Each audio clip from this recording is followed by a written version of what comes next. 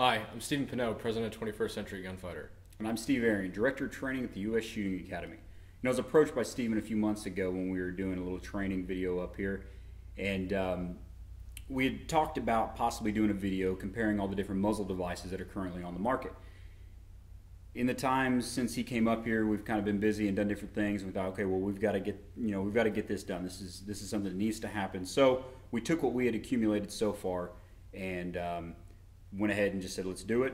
We'll learn from whatever we need to adjust on and accumulate some more muzzle brakes and go from there. You know, guys, one of the biggest problems that we see out there in the community is consumers have a really difficult time finding a real apples to apples objective comparison between all the different types of muzzle devices that are out there, whether they be muzzle brakes, compensators, or flash hiders.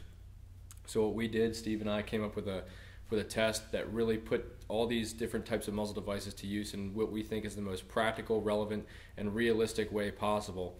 And that really encompasses the ways that these muzzle devices will most likely be used by real shooters. This is a test that's by shooters for shooters, and what we're really looking at is a set of tests that are going to measure all these compensators by the same shooter using the same ammo under the same circumstances on the same day. This isn't a scientific comparison, but it's as close as we're going to get.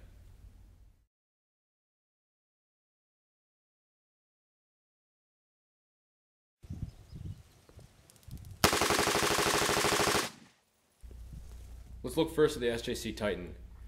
This muzzle brake has gained a lot of notoriety for really helping to tame muzzle rise and felt recoil, but really has become infamous for its side concussion. You typically see this a lot in the 3-gun circles, and it's not really thought of as being much of a tactical compensator.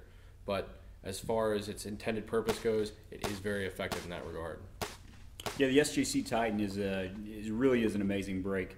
It was actually developed by one of the USSA instructors, Eric Lund, and surprisingly enough, during the test, we found that it actually did surprisingly well at night. Although it does have the very loud side concussion, and in a side prone position, we noticed a pretty large amount of debris being kicked up.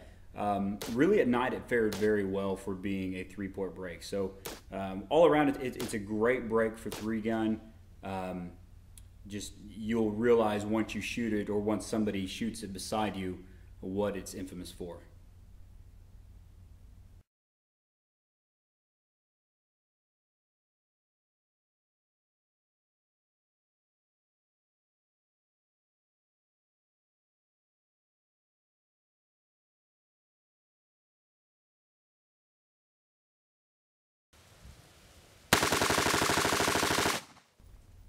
The FSC 556 was developed by Primary Weapon Systems, intended to be a combination between a compensator and a flash suppressor, as noted by the ports here on the side to help reduce recoil and muzzle climb, as well as the prongs in the front to help reduce the flash and night signature of the weapon.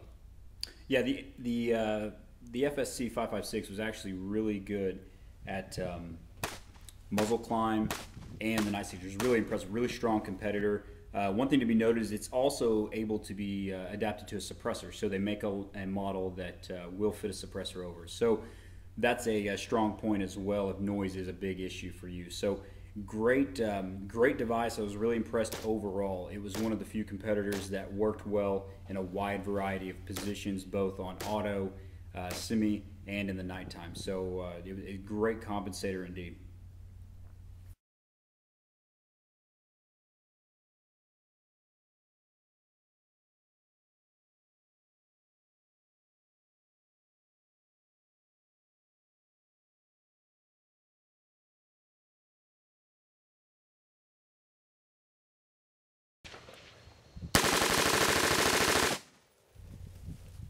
The Yankee Hill Phantom Flash Hider is one of the best at hiding night signature, reducing your flash. Another great key point about this flash hider is the fact that the price point is only about 35 bucks. It does have a larger base here, which helps reduce the amount of dust you kick up while in the prone position. So if reducing your flash is something that's really important to you, then this is a device you need to consider.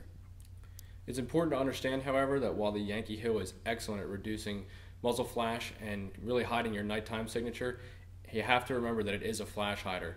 It is not intended to help reduce recoil or tame muzzle rise in any way.